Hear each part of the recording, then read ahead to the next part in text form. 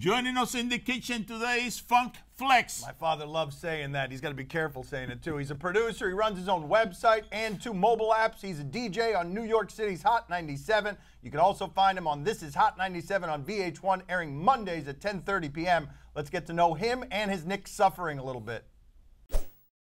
Funk, I see you're wearing that Reds cap. No Knicks gear today. Why is that? Why would that be that you're not wearing any Knicks gear when you're a big Knicks fan? Oh, the Knicks always let us down. That's not a secret, is it? Is it a secret? But hold on a second. Help me understand something. How did this Knicks season, how did this play out for you? Who were you angriest at? Where did your anger get directed? I'm going to tell you something. I wasn't angry because I am used to a disappointing Knicks season every season. See, I don't get excited. I'm not one of those guys who say, oh, the Knicks, at the beginning of the season, oh, the Knicks look good this year. They got a chance. I always go into this as nothing's going to happen. So I wasn't disappointed. I knew they'd be here. Give me 100% undistilled honesty here. I say J.R. Smith, you think what? Too much partying, maybe. You know, that's what I think. I'm being honest. Sometimes with you, I would imagine. No? He parties with me sometimes, but I'm okay with it. You know, I mean, look, he does the partying, right? But I think sometimes fans got to understand is that's what he's always done. So when he has a great day, he partied last night. And then when he has a bad day, he partied last night. So I don't know what should we do here? Well, I mean, if you say he parties too much, when you're the DJ, you could be like, yo, I'm not playing no more records until J.R. Smith goes home and goes to bed because he got a game tomorrow. You could do that. You're part of the problem. You're part of the problem, honestly. You know what? You're probably right.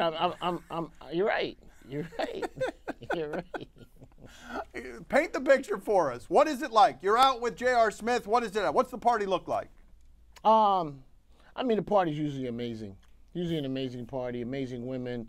A little bit of Ciroc and, you know, Bel Air Rose splashing around. It's usually pretty good, man. It's usually a lot of ladies.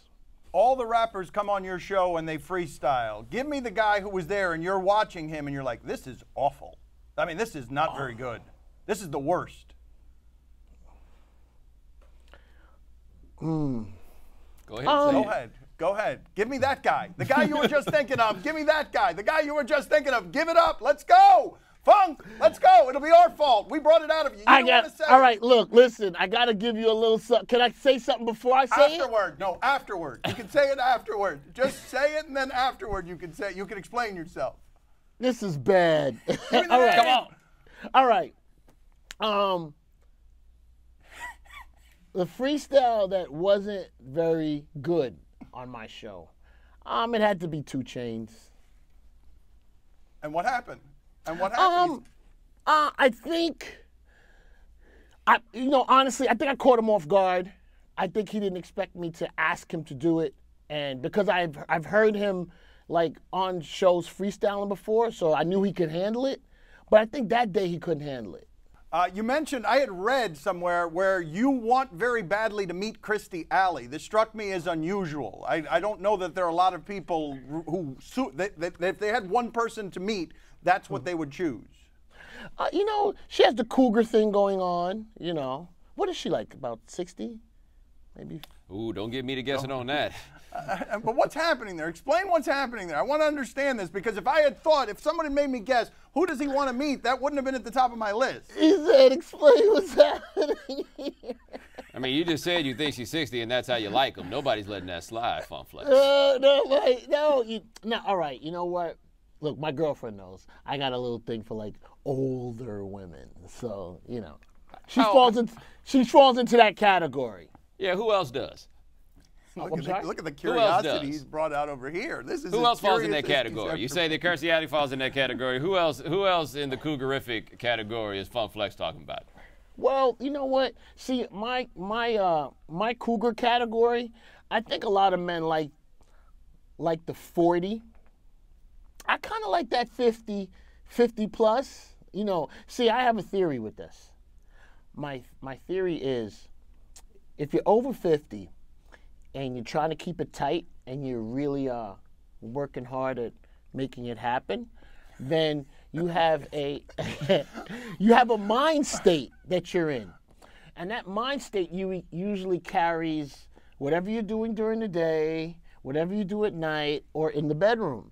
So if you're in this mind state at 50, I mean, you know, I think some men want to experience the performance. All right, she's 63, so where are we drawing the line on that one? She carries it well, 63. She's 63, okay. She's carrying it all right for 63. You're friendly with Lala and Carmelo, right? You're friendly with them? I know them, bumped into them. I don't know, you know. Well, who do you think's making that decision about whether they stay in New York or not? I think it's Carmelo Anthony. You know, aren't you guys tired of this type of conversation all the time of who's going to stay, who's going to go? Like, this team is never, it's never going to be a... He's going to start begging here. You're going to start begging here. You're going to start begging him to stay, aren't you, Funk? Go ahead. Go ahead. Y'all begged him to come. You might as well beg him to stay. Go ahead. You Beg can't him, act like beg you're him. above it. Listen, you know what? You want me to give my opinion on Carmelo Anthony right now? Yes. A lot of people say they want to win championships or they want to win in general, any sport, any form of life. Sometimes I don't see that desire in his eyes. I don't see it. I don't see the desire in Carmelo Anthony's eyes. And I hope I'm not offending him. You know, I'm in no way or form. So I'm not one of those people begging him to stay. I love him, man. I love what he stands for. I don't think Carmelo Anthony has what it takes to be a champion and to win a championship with the Knicks. I don't think he has it. Thank you for being on with us, Funk. Thank Thank you. Gracias.